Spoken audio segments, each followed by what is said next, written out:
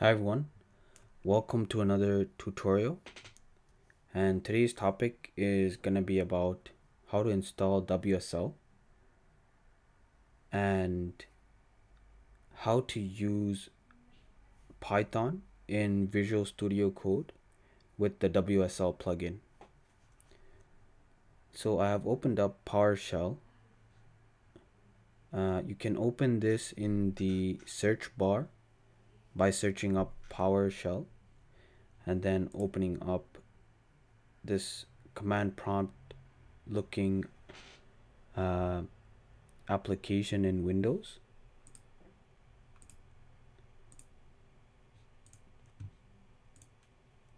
And in the PowerShell, we can install WSL by doing WSL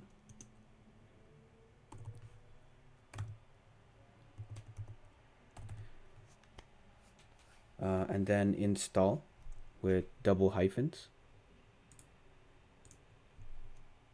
And this is gonna install the Ubuntu distribution of WSL. In the case that we want to install some other ones, we can also do to list the other distributions that are available. We could do -- list and then -- online. Then we can see here the list of distributions that are available. And the install, this by default installs the Ubuntu distribution, but if in case we want to install a Debian or like a Kali Linux, then we just do WSL install and then specify the name of the distribution. For this purpose, I'll be installing Ubuntu.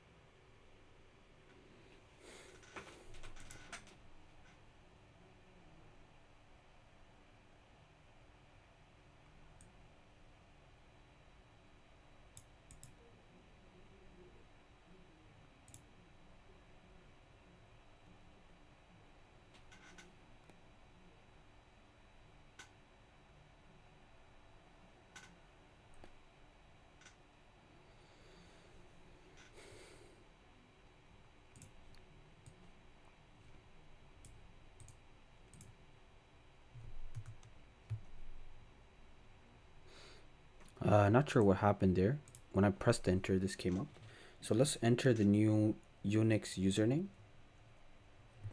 I'm gonna call it subatomics.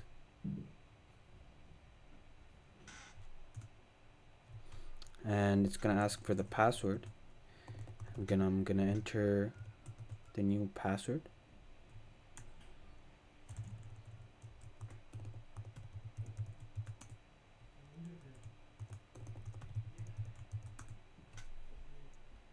And there we have it. This is our new WSL system booted up, and we can do small commands like ls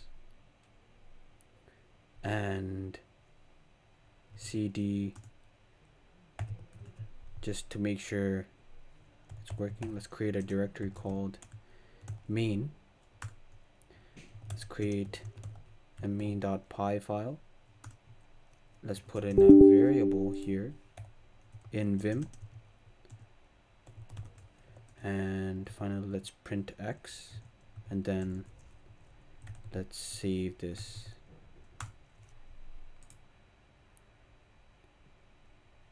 Now let's open up Visual Studio Code.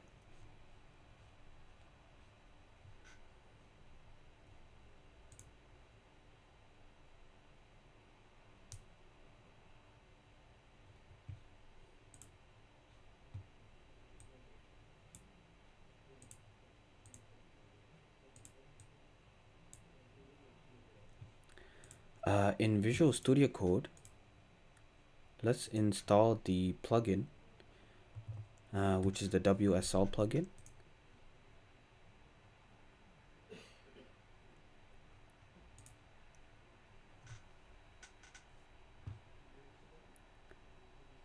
So this plugin should allow Visual Studio Code to open up the WSL. So if we go into the Remote Explorer tab, this is going to open up the available targets. Another method to open up the WSL is using Control Shift and P, and it's going to say new WSL window to open up the WSL. I'm going to use this method.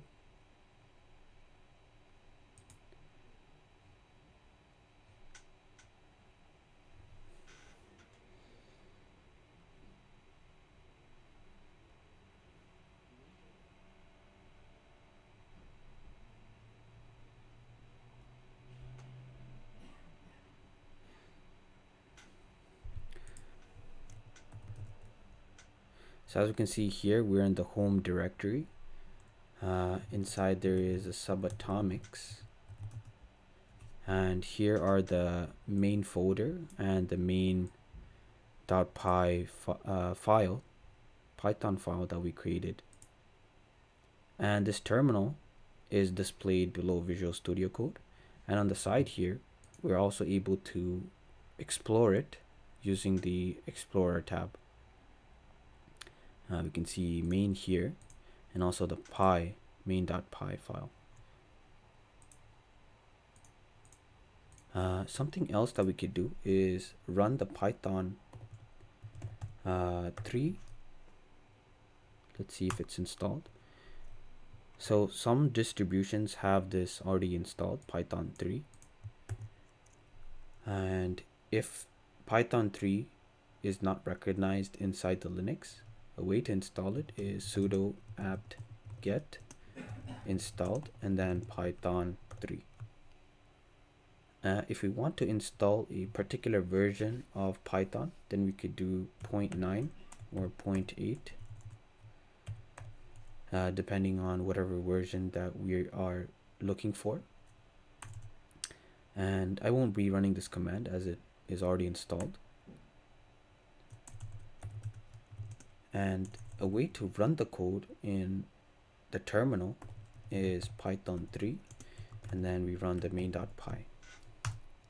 We can see here that the output of the print statement up here is being printed. We can also change the program and do something like this, and let's print out y now, and then we can print it out again.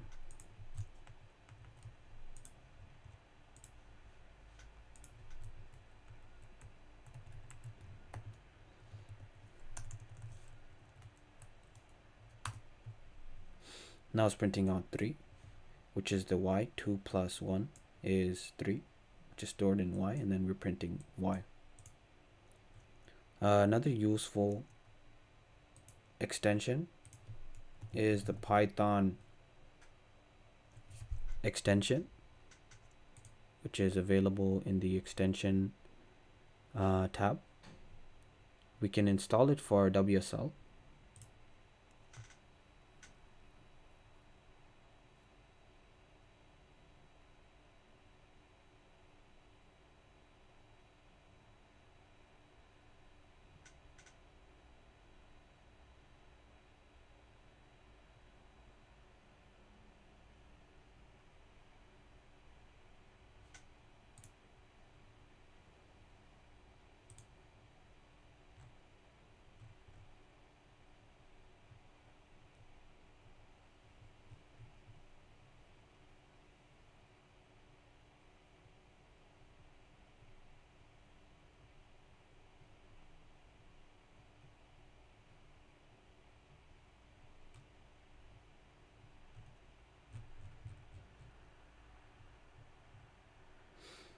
So the extension has been installed now, and if we go to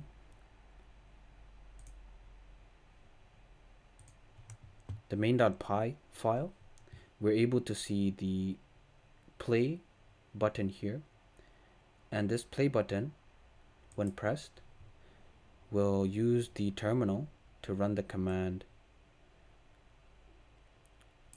bin python home and then main.py, and this also outputs 3. So there's 2 ways to run the Python file, and there's also debugging, which is available beside the play button, and we can debug the Python file. We can also place in breakpoints whenever we want, and this is the play, this is the step over, step into, and so on. And on the side here we can view the variables. X has a variable of 1, y has a value of 3, and it also shows the globals versus the locals. So there you have it, a quick tutorial of how to install WSL for Windows and to use the WSL plugin using Visual Studio to be able to run the Python using the Python plugin or using the terminal.